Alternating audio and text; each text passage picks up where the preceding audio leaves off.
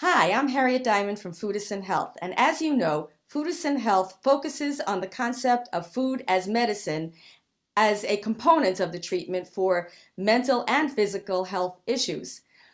But we know that now many of you have increased stress and anxiety associated with the social and financial issues of the pandemic. So we decided to bring you Boost Your Mood with Food. We have a fabulous panel of experts with us today. Joining us will be from the Food Network, Chef and Registered Dietitian Ellie Krieger. We have from PBS, Chef Diane Kochilas, who's going to be giving us a great cooking demonstration. Both of these chefs will be teaching us how to use the Mediterranean diet to treat stress and anxiety. And then we also have from Harvard Medical School, Beth Israel Deaconess Medical Center, Dr. Sarah Ballou and Dr. Jacqueline Wolf. So without further ado, thank you for joining us. And here's Dr. Sarah Ballou. Hi, my name is Dr. Sarah Ballou. I'm a clinical psychologist and director of GI psychology at Beth Israel Deaconess Medical Center. I'm also assistant professor of medicine at Harvard Medical School. I'm so happy to be here today to talk to you about mental health during the COVID-19 pandemic. At this point in the pandemic, I'm sure it comes as no surprise that COVID-19 has been a significant stressor in the lives of people across the country and around the world. COVID-19 really represents a universally shared stressor that has caused unprecedented upheaval in many areas of our everyday lives. In one study conducted by the CDC, they demonstrated that as of January 2021, 41% of adults living in the United States reported symptoms of anxiety or depression. And this was 4 times higher than a similar survey conducted in 2019 prior to the pandemic. Interestingly, and perhaps not surprisingly, those who have experienced job loss or reduction of income were more likely to experience symptoms of anxiety or depression during the pandemic compared to those who had not experienced job loss or reduced income. One thing that's been notable from survey studies is that adults ages 18 to 49 seem to be reporting more emotional distress related to the pandemic compared to their older counterparts. And we think that this could be because younger adults are experiencing more upheaval in their day-to-day lives. For example, transitioning to working from home, transitioning children to remote learning, or maybe being more affected by upheavals in their socialization.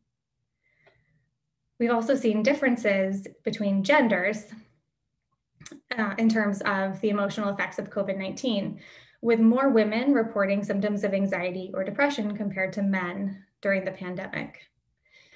And importantly, the pandemic has disproportionately affected communities of color, with especially Hispanic and Black communities reporting more symptoms of anxiety and depression and emotional distress during the pandemic.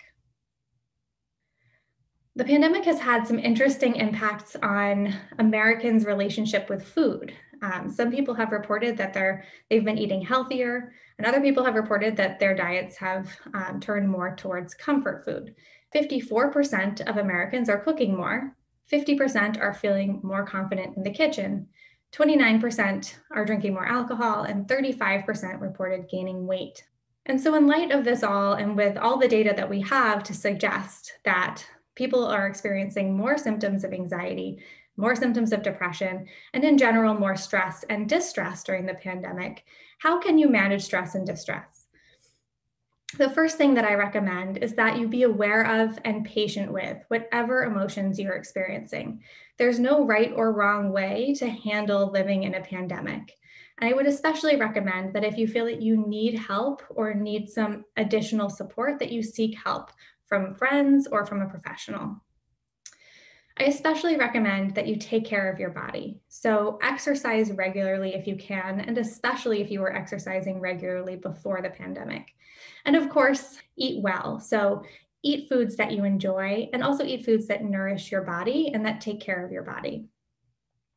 I especially recommend maintaining routine in your day.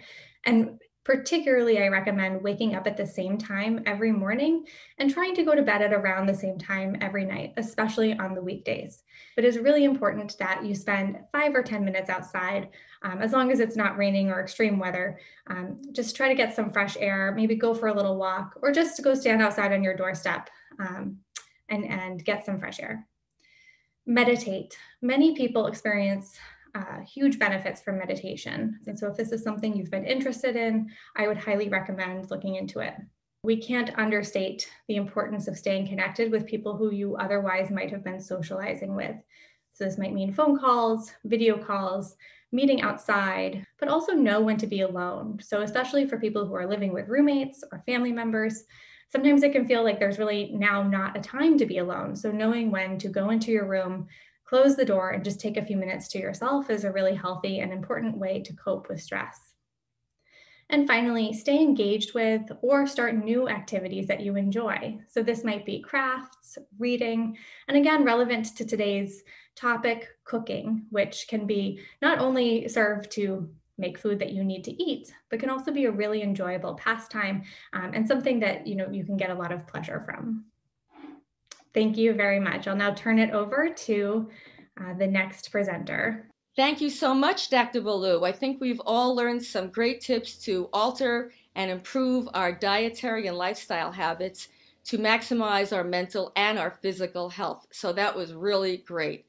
Now I'd like to introduce Chef and Dietitian Ellie Krieger, host and executive producer of the PBS cooking series, Ellie's Real Good Food, and well known as the host of Food Network's hit show, Healthy Appetite.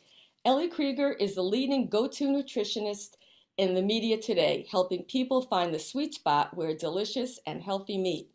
She is a New York Times best-selling author and a James Beard Foundation and IACP award-winning author of several cookbooks. Ellie is a weekly columnist for the Washington Post and has been a columnist for Fine Cooking, Food Network magazine, and USA Today. A registered dietitian who earned her bachelor's degree in clinical nutrition from Cornell and her master's in nutrition education from Columbia University. Here we have dietitian and chef Ellie Krieger. Thank you so much, Chef.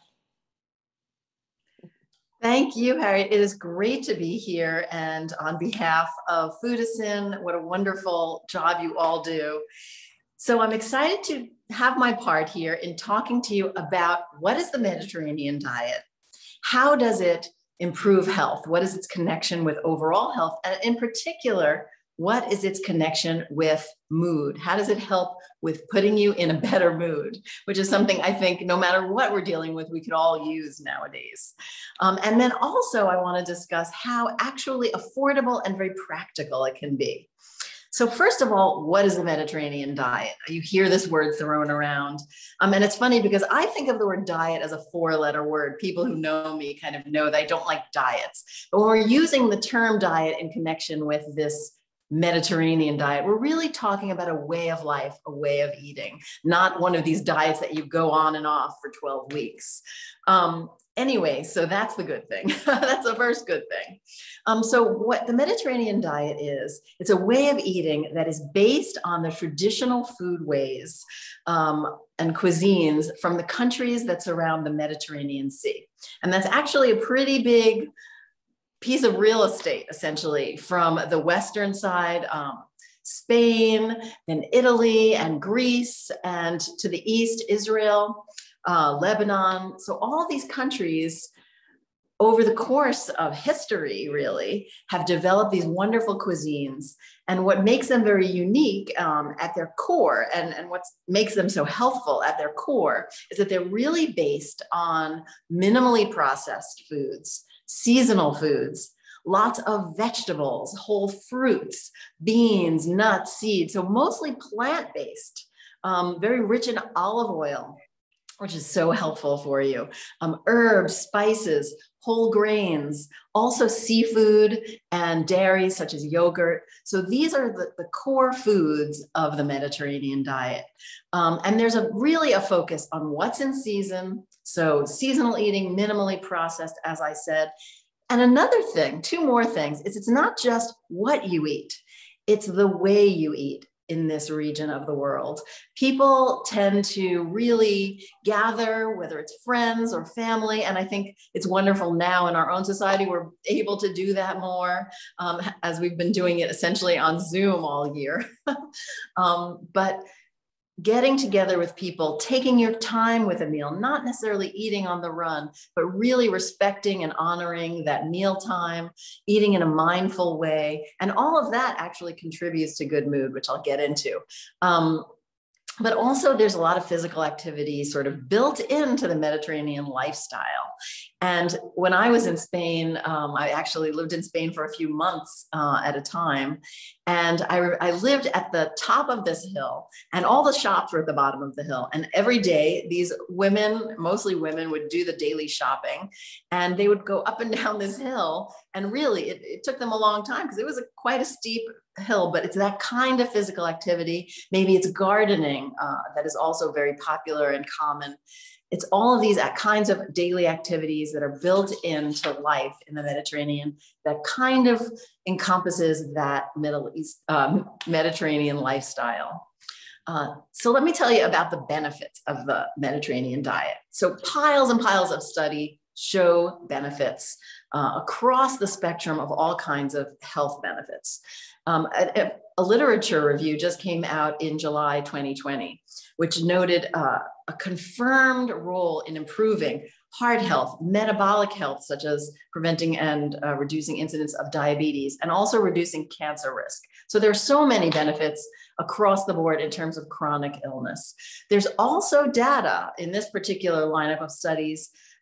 They pointed out 2 particular studies showing how the Mediterranean diet in particular can improve health, mental health and mood. And there are many studies that are emerging in this area as well. 3 aspects of the Mediterranean diet are particularly strong in terms of showing how the Mediterranean diet might actually improve your mood. One is that because it's so rich in fruits, vegetables, olive oil, those foods are rich in polyphenols. And there are reams of studies showing the benefits of a high polyphenol consumption with improved mood. So right there, just eating more of those foods, which the Mediterranean diet sort of naturally leans you in toward, right there, you're getting a huge mood benefit potential. The other piece of it is that the fruits and vegetables, the beans, the fiber, and beans, by the way, beans, nuts, seeds are also rich in polyphenols, but they also contribute fiber, which is a prebiotic, which helps feed the good bacteria in your gut. And then, of course, the yogurt. I'll never forget my first experience tasting Greek yogurt in Greece. It was before it was really popular in the US, and I just had a spoon of it, and I was sort of like, my mind is blown at how good this is. But that also not only tastes wonderful, but it also has active cultures. So those are the probiotics. So the probiotics in the foods such as yogurt and other fermented foods, and the fiber that's in all those fruits, vegetables, beans, nuts, seeds, they work together in your gut to create a healthy microbiome. And that healthy microbiome is very strongly linked with improved mood. So that's a big one. The other mood aspect is that the Mediterranean diet is often rich in omega-3. And that's a kind of fat that is shown also to improve and sustain a healthy mood.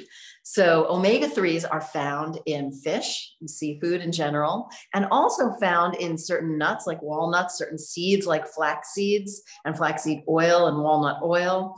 And it's also found in green leafy vegetables. And that is something that is often eaten. And Diane's going to show us more. I love watching her cook, so that's going to be exciting. More about getting green leafy vegetables in your life in a Mediterranean style. So those 3 aspects are really key to the Mediterranean diet's contribution to healthy mood. I'm going to just sum them up again. It's the benefits of the polyphenols. It's the benefits of the microbiome, building the healthy microbiome, and it's the benefits of getting the omega-3 fats. So in terms of this being very practical, so you think, oh, this is an old world diet, that means I have to be cooking in the kitchen all day like my great-great-grandmother was. No, you don't. This can be fast, this can be easy, and this can be super affordable. And one of the things, so, I mean, for example, and Diane's going to show us fabulous easy dishes. So to drive this home, and you're going to, if you're not hungry now, you will be when she's done.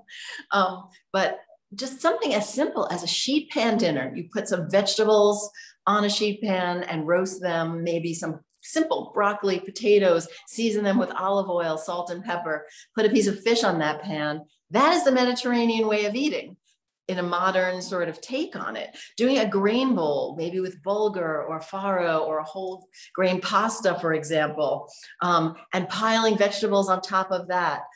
Maybe a little bit of feta cheese, for example, and some olives.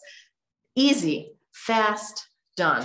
One of the things I love is simple sort of roasted chicken and vegetables, or even pan-cooked chicken and vegetables with a lovely kind of Greek dressing, which is just olive oil, maybe lemon juice or red wine vinegar, and some oregano.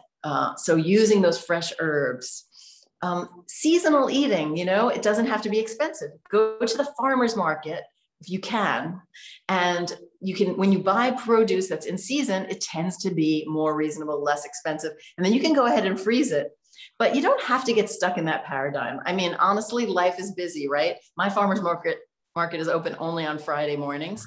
I try to get there every week. If I can't, there's no shame in taking advantage of healthy convenience foods. And one of the best, most economical ways to go is to take advantage of your freezer. So personally, I always have produce galore in my freezer, such as frozen spinach, frozen peas, frozen corn, frozen broccoli, frozen fruit, berries.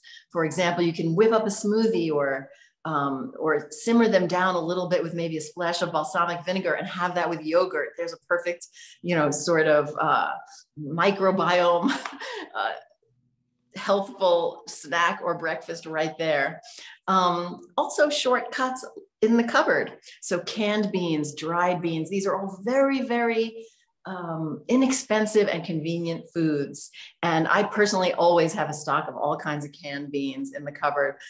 So that's just another example. And in the fridge, yogurt, hummus, eggs, nuts and seeds. By the way, I keep my nuts and seeds in the refrigerator or in the freezer even, where they last even longer. So storing things, having them on hand, you can pull together a meal really quickly and really inexpensively. And Diane, again, is going to show us some great recipes in particular for that. But just also, one other thing I wanted to mention was sort of nut butters. That's another one. Besides nuts, I always have nut butters around. So can't go wrong with kind of peanut butter or almond butter, with an apple, or in a smoothie with some plant milk if you want, or dairy milk, a little yogurt, and make a smoothie with that and some frozen fruit. I mean, that's another, even though it's not traditionally maybe the Mediterranean flavor expression, it definitely is a sort of Mediterranean style of eating. And then I recommend highly, take some time, even if you're by yourself. I personally put on some music, I set a table, I light a candle for myself, and just really take a moment to enjoy the food rather than eating on the go in a mindless way. And that all can really influence your mood, not only from a biological, sort of biochemical way in terms of the food itself, but in terms of the way you approach it. I highly recommend that. So let's continue on. I look forward to watching Diane cook, because it always makes me want to be in her kitchen. Thank you so much, Chef. That was fabulous. And you had suggested to me before, and I did not do it. I'm going to do it right after we're done. Put my nuts in the refrigerator and keep them fresh, because that's very important, and it will keep them longer. So that's, and thank you so much for everything you said about the gut biome. I'm learning about the gut biome wonderland of the Mediterranean diet. So thank you so much. Now I'd like to introduce you to Chef Diane Kochilas, creator, co-producer, and host of the cooking and travel show on PBS, My Greek Table. Diane is an award-winning author.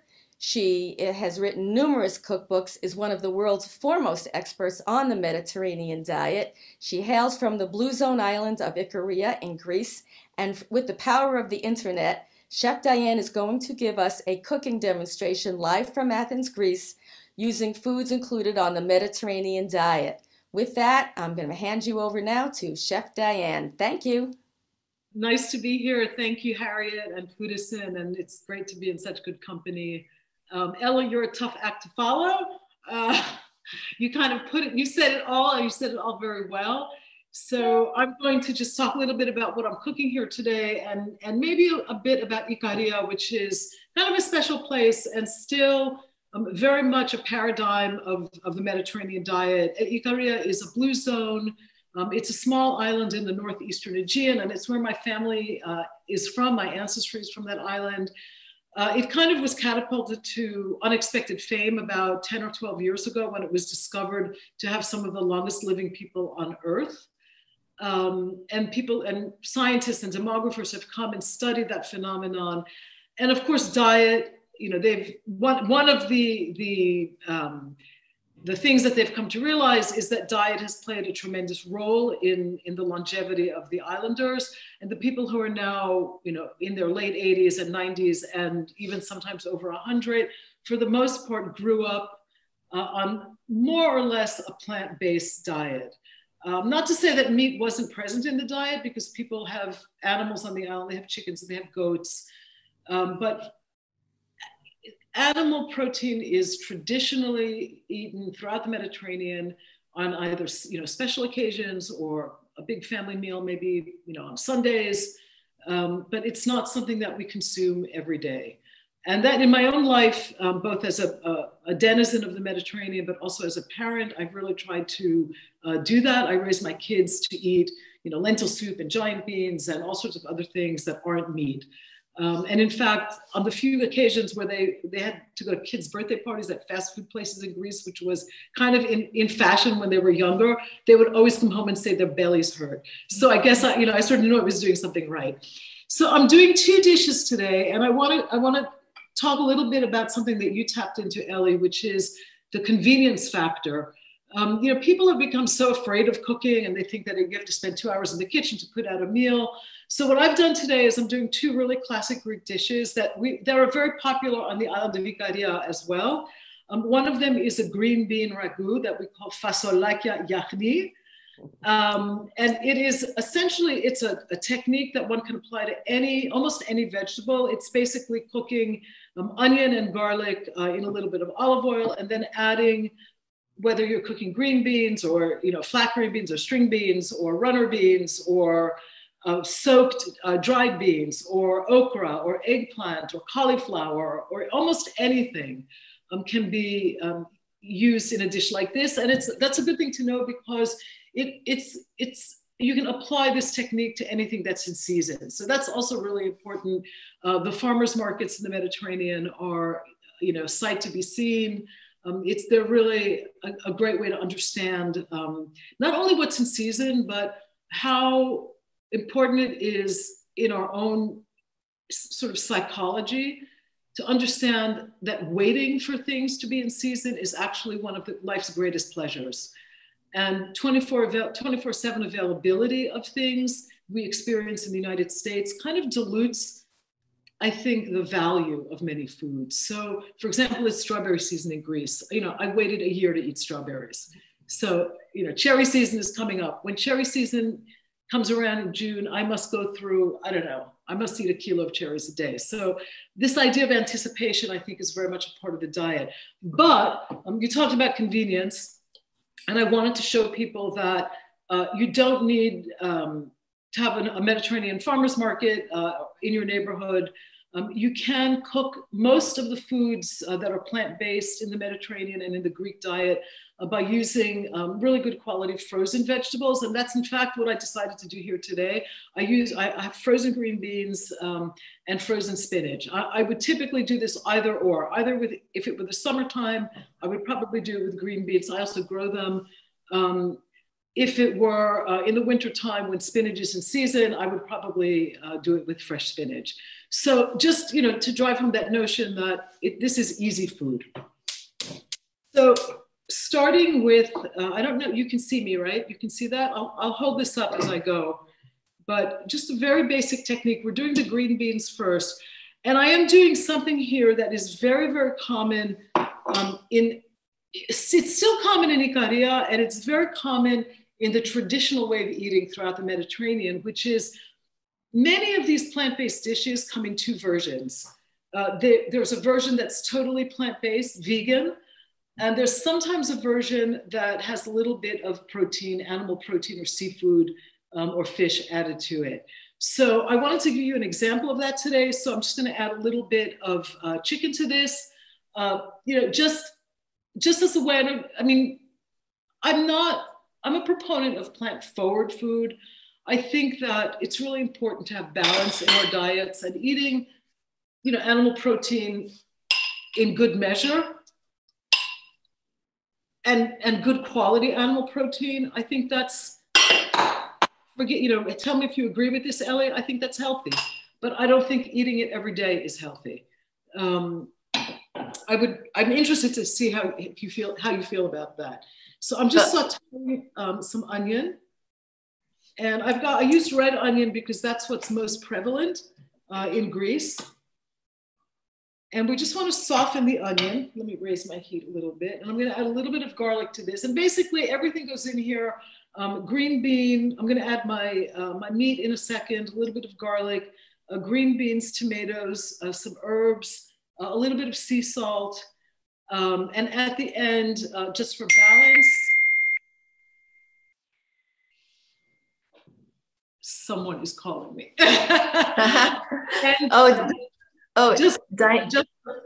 Just for balance, a little bit of acid, and in the case of this dish, I'm going to add a little bit of balsamic vinegar.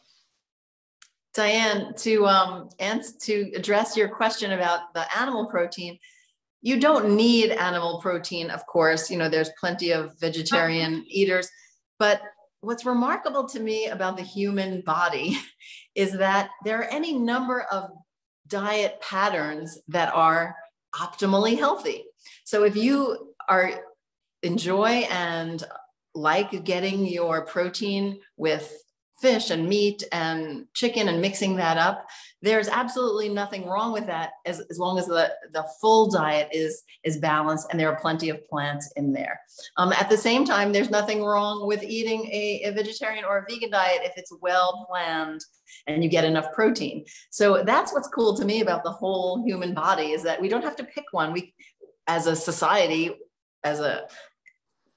it doesn't have to be one size fits all. We can kind of go with what feels right and what we enjoy as individuals, as our families like as well. Personally, I eat very little meat, but when I eat it, I enjoy it. Same here. Sometimes I have been known to eat a big fat cheeseburger, and I've enjoyed that too. But I won't eat that often. I'll eat it and I'll enjoy it, and then maybe the next day I will. Not eat very much, but I think it is about balance. And there is in fact a Greek expression that has to do with diet, which is pan metron ariston, which means everything in good measure, basically. So I'm adding a little bit of garlic to this, just some chopped garlic.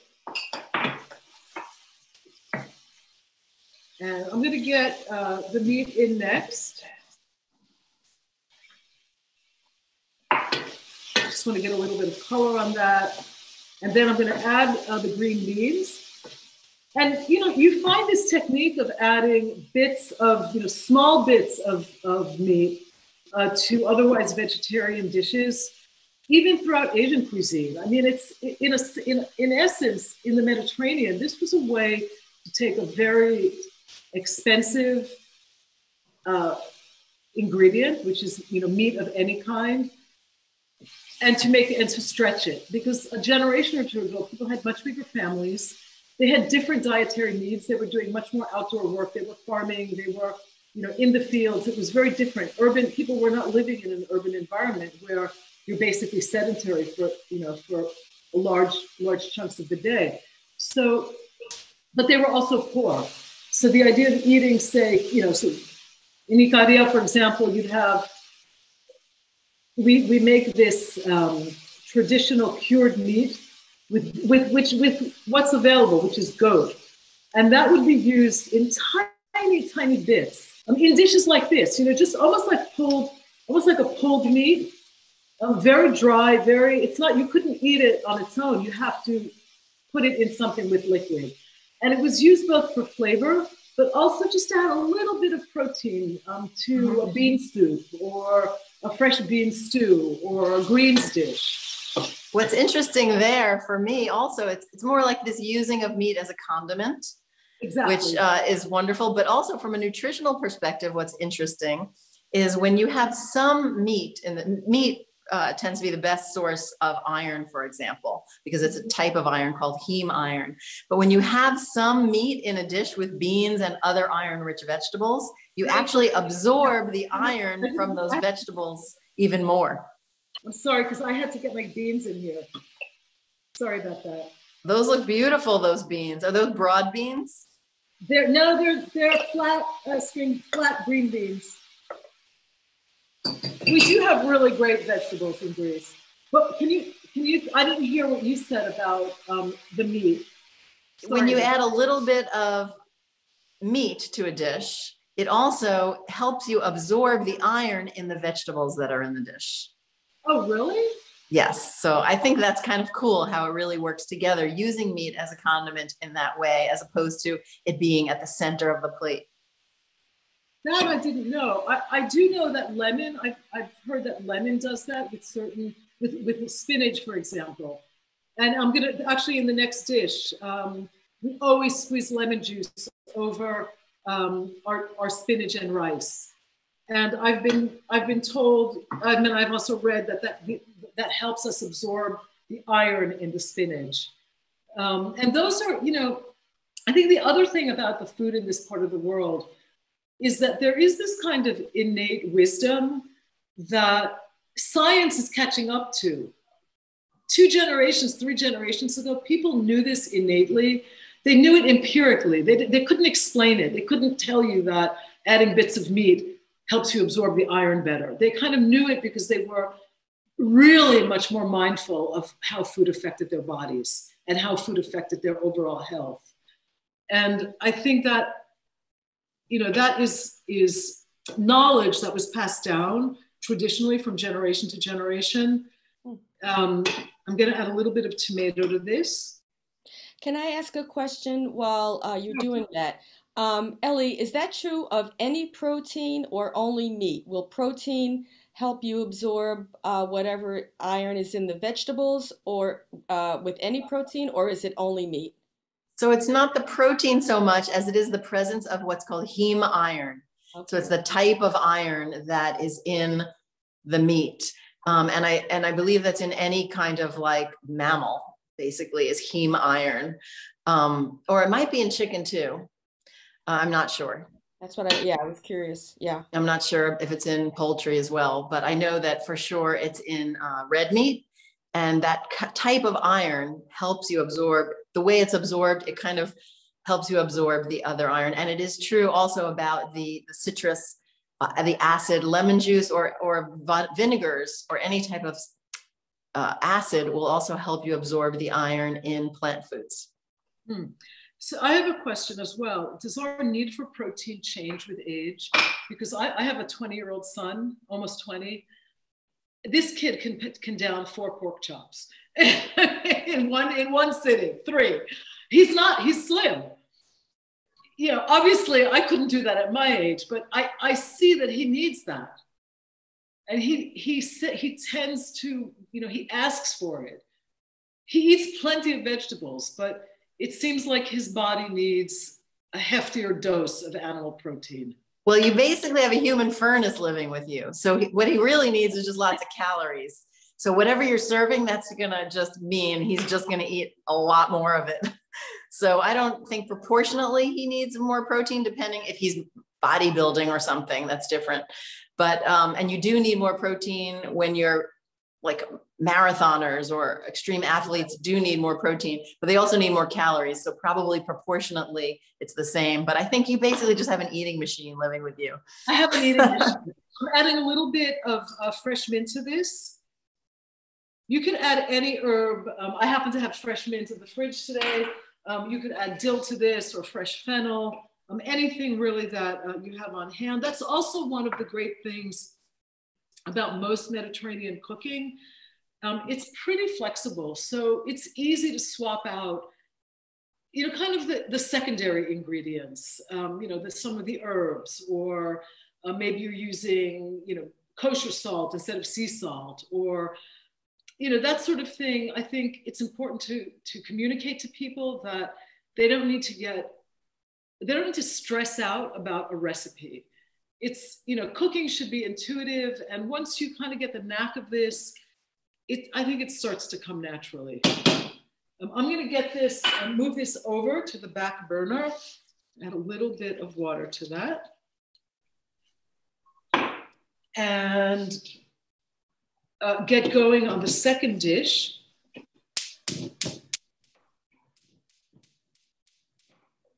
Which is the spinach rice,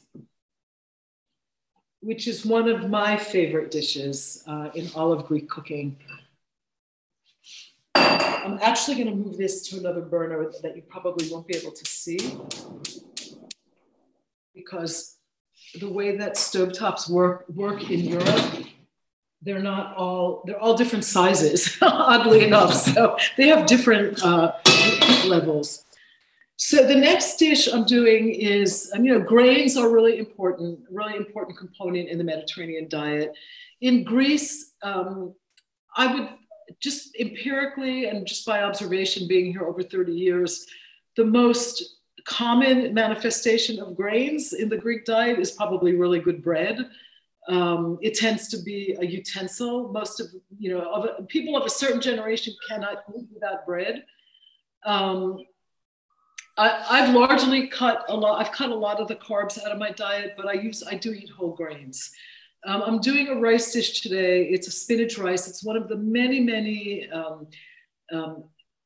pilaf. It's not exactly a pilaf because the rice is not fluffy. It's closer to a risotto. And we have many dishes like this. There's a spinach rice, there's a tomato rice, there's a leek rice, there's cabbage rice, there's greens rice. And it was essentially, again, another way to take relatively inexpensive, common ingredients and make them more substantial, make them more filling. So you can feed a family of 6 or 8 or 10, which was the case, a generation ago. And, this is also, both of these dishes, without the meat in the greens dish, are part of a category of food in the Greek kitchen called lavera. And those are the dishes that are, lavi is the Greek word for oil, and it almost universally refers to olive oil. And you can see I've got, I fill it up myself and I'm down to the bottom here. And it's only been out a couple of days. Greeks consume more olive oil than anyone else in the Mediterranean. I think it's something like 22 or 23 quarts a year per person. And I can definitely attest to that. So these dishes are all under this umbrella term called lavera, which are dishes in which olive oil is used as a cooking fat, but also as a condiment, as a garnish after the finished dish, after the dish is done. So you would typically take this off the stove and then drizzle a lot more olive oil over it.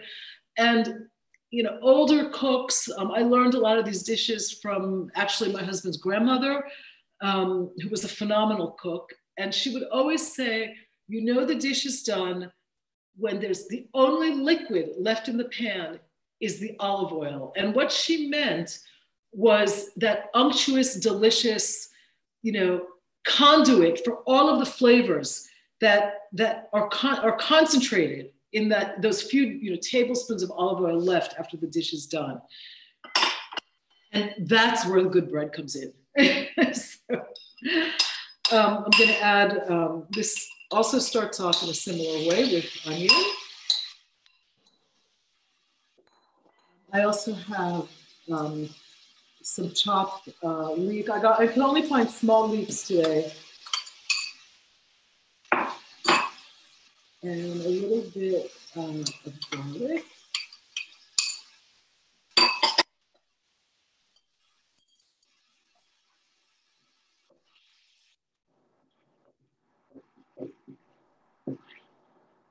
Now, I always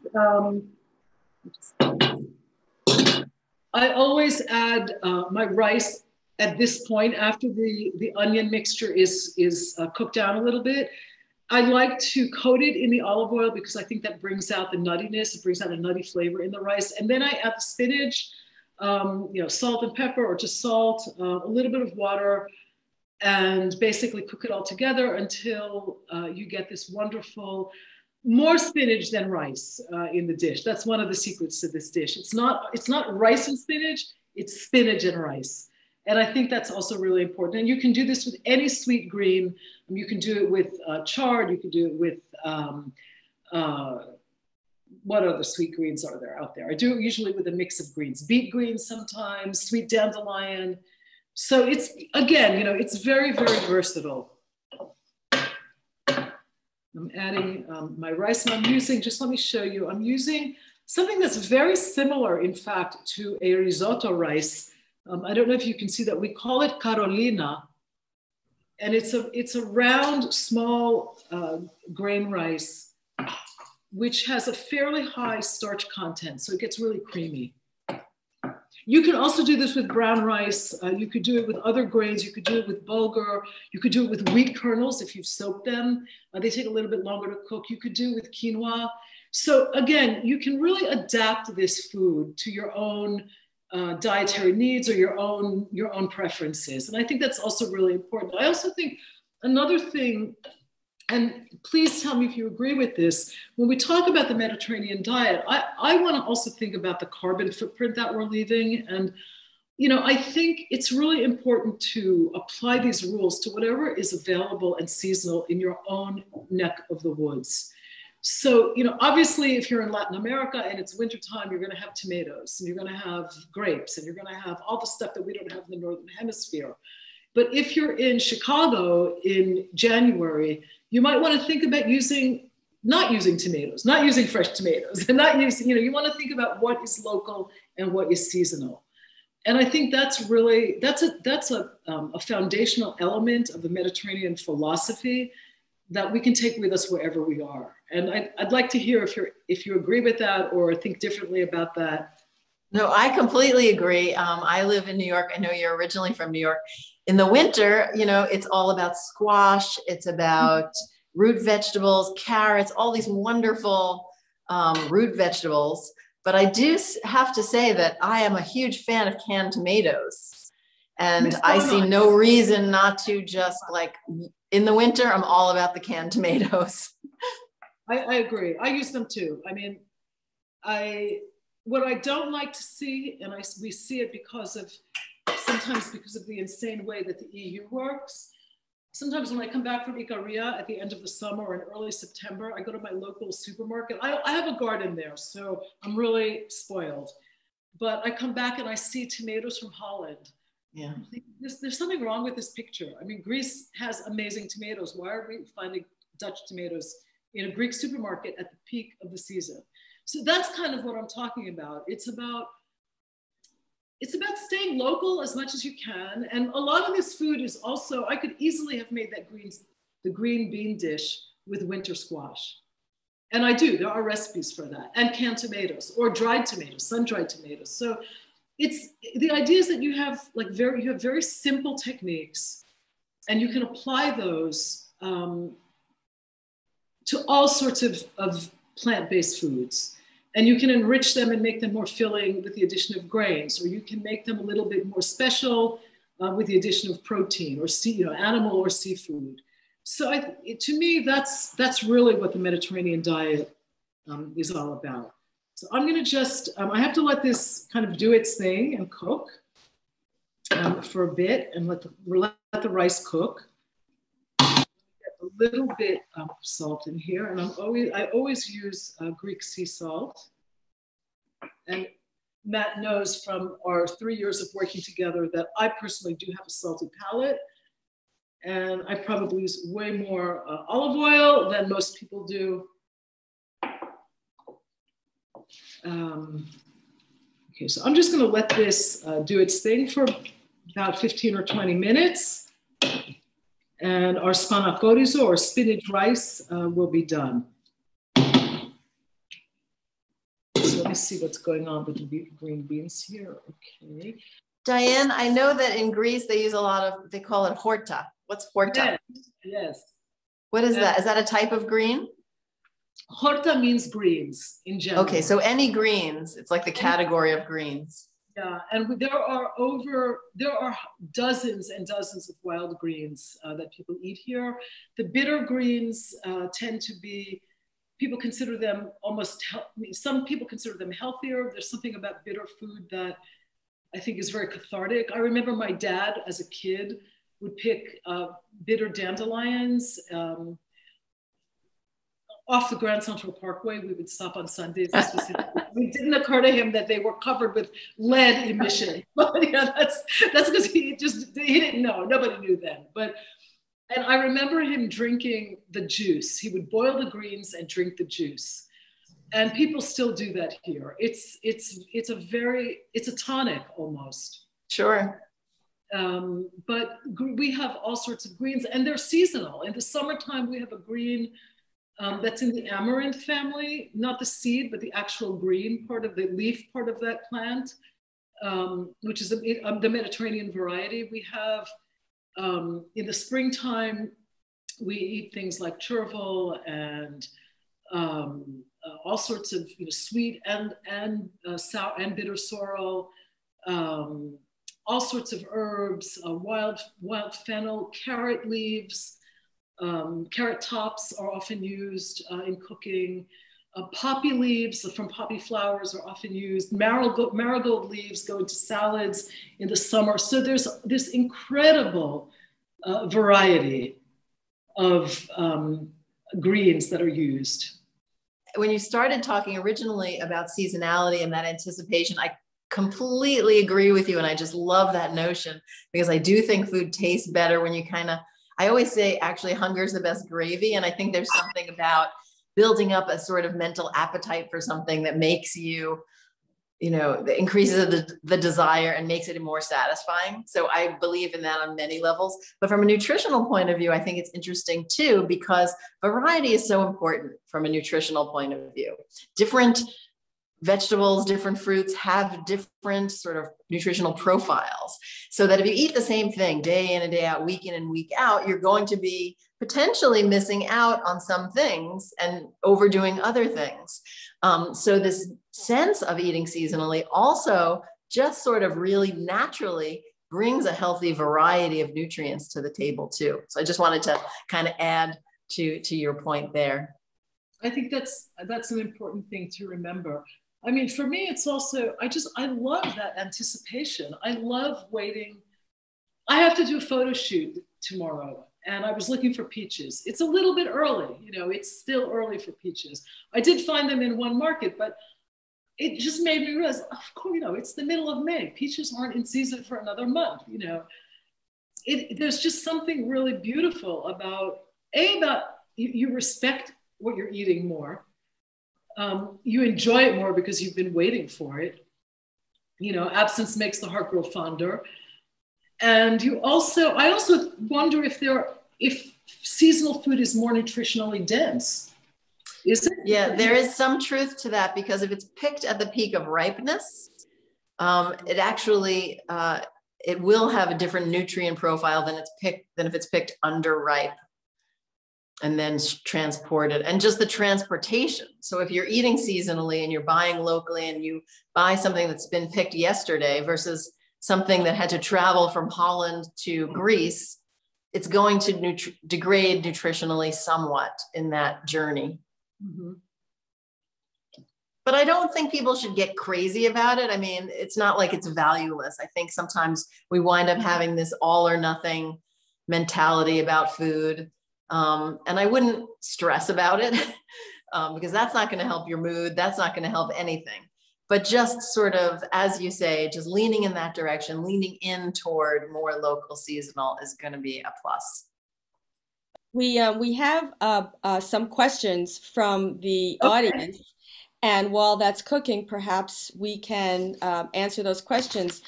Asking the questions from the audience is Dr. Jacqueline Wolf, who is the other co-founder of Foodicine Health. Dr. Jacqueline Wolf is Associate Professor of Medicine at Harvard Medical School and in the Division of Gastroenterology at Beth Israel Deaconess Medical Center. So, Dr. Wolf, why don't you ask some of the questions that the audience has been presenting to us? Well, that's great. And thank you. Those were wonderful presentations. I wanted to expand on what Ellie said and Diane said about seasonality and about freezing foods or using canned foods. Can you comment? Sometimes people want to have onions or garlic, but they don't have it fresh. And can you comment, can you freeze these things? Do you lose any nutrient value when you have frozen vegetables or canned vegetables versus fresh vegetables? Because many people in our environment obviously can't go to the farmers markets, or they don't have access, or they're going to the grocery store. So what do you say about those things and tell people? Yeah, that's a great question. So from a nutritional perspective, frozen vegetables and frozen fruit are of comparable nutritional value to, well, frozen vegetables in particular are of comparable nutritional value to fresh vegetables that have been cooked, which, so if you're going to cook them anyway, you're going to have very comparable neck and neck nutritional values. There's really no compromise there. And that's because they're picked at the peak of ripeness.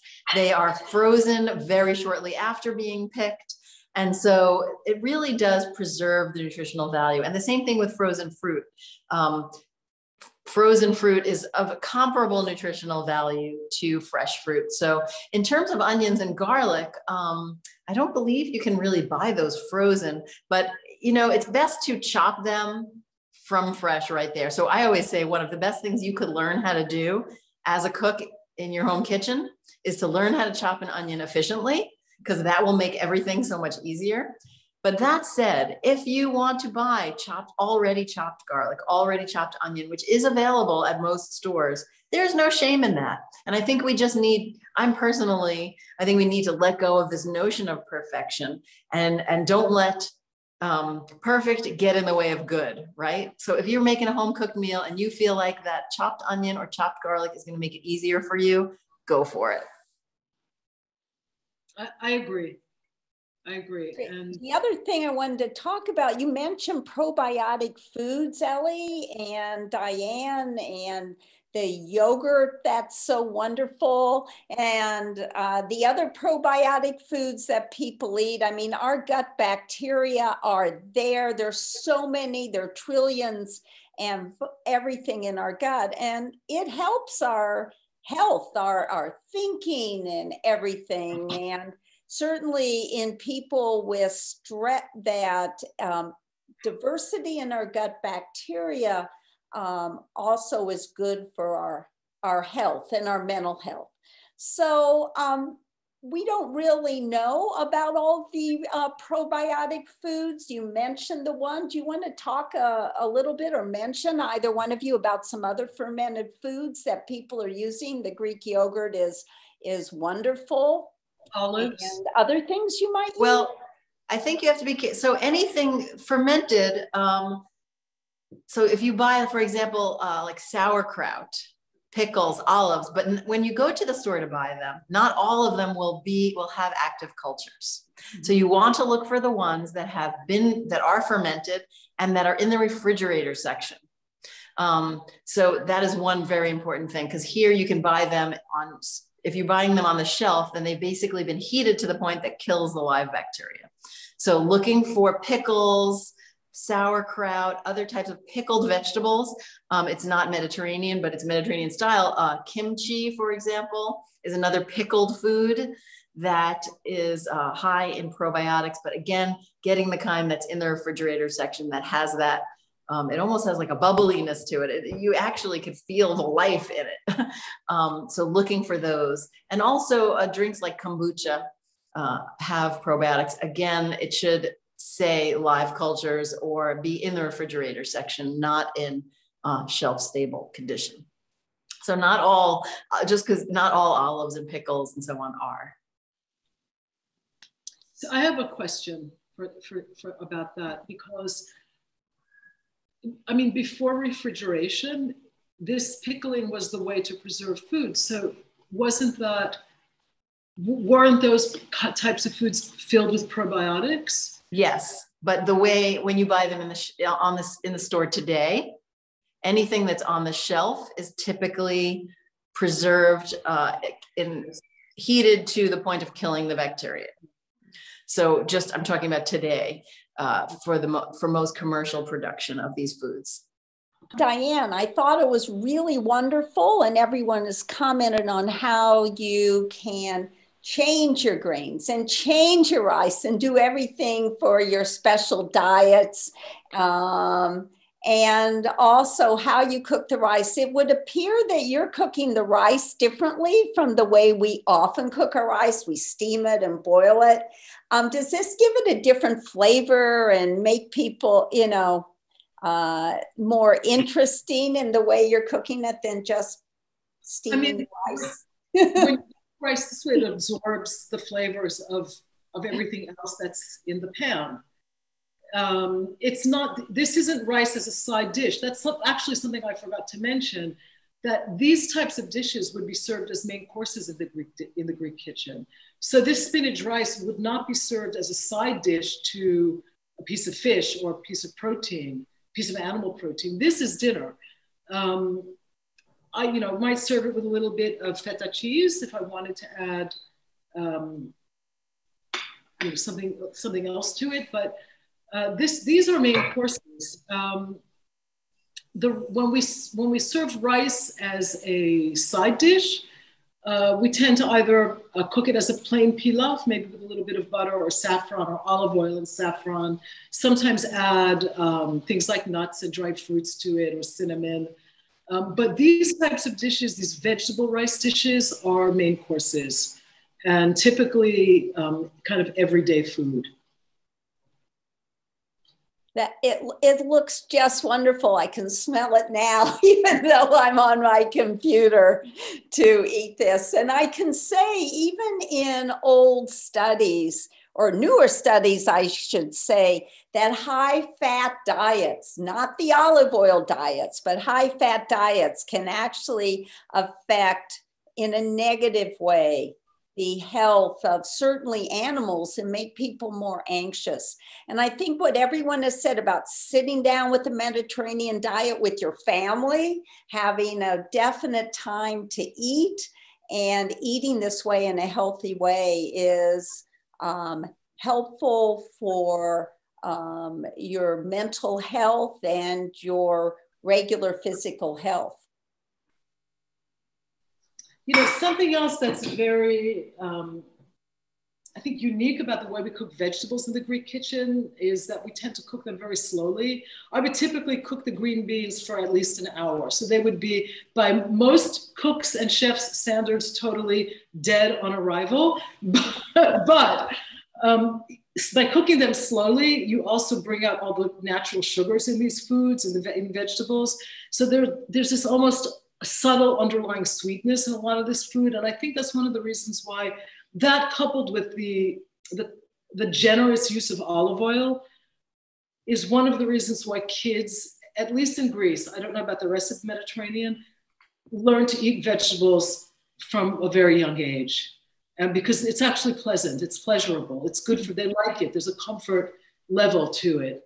So let me just get this out so we can show you.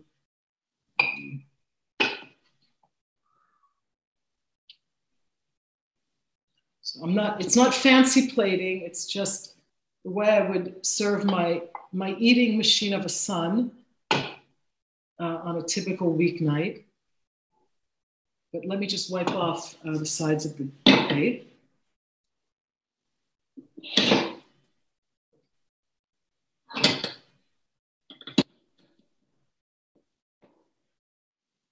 And I will get a little bit of olive oil over this.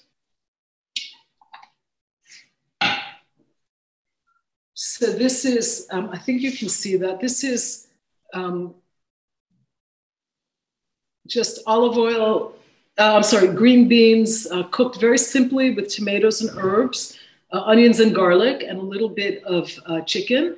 And you could add any protein to this. You could add shrimp to it if you wanted to. You could serve it without protein, without animal protein. And I think the rice is also almost there. We just show it to you in the pot before I plate it. So you can see that it's really all melded together. And that's exactly what we want. Diane, with the steam coming out of the pot, we are obviously a continent away, but it looks so good that I'd like to jump through my screen right now and taste it. This is something, this particular dish I have served, put on many a restaurant menu in my other, when I have my other hat on. And we often serve it with a piece of fish. In restaurants, you would find this, with something that justifies serving it for, $30 or something. Let me get a little bit of lemon on there.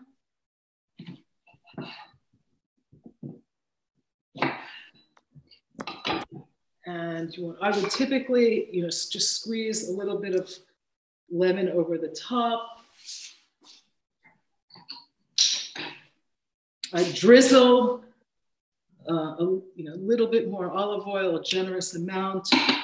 And if you wanted to, you could just also serve this with a little feta.